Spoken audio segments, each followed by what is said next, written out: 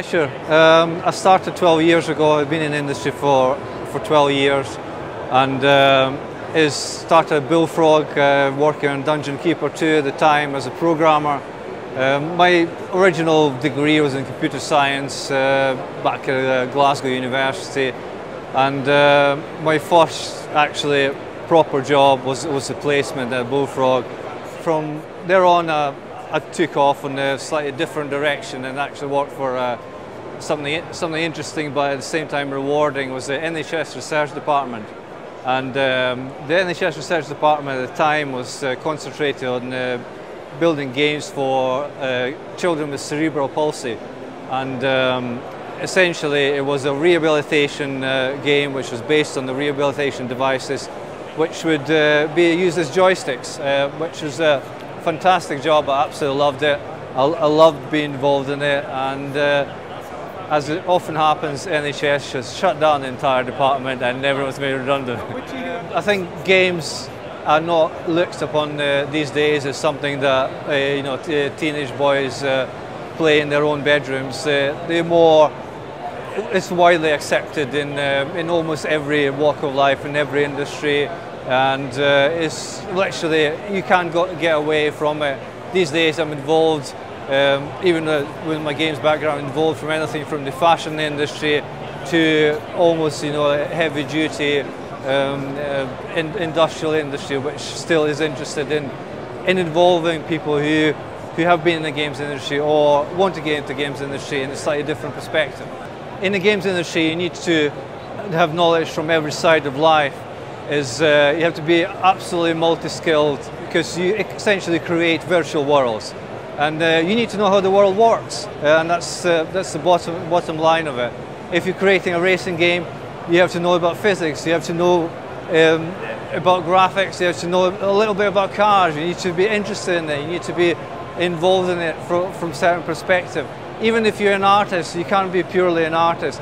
You need to know how things work, how the physics of even human anatomy, jumping, you name it, is all useful to know. And as a programmer, you need to know about art, you need to know how it works, because you will be working closely with other artists who perhaps won't know as much about technology. You have to truly work as a team and come up with one single work as a unit. At the moment, the industry, despite the economic slump that we had in the last year or so, the industry is really picking up from now on. Things are springing up again, and lots of new companies appear every year. In fact, in the last 6 months, I can think of personally at least 12 companies which have started up in UK and looking currently to recruit talented individuals.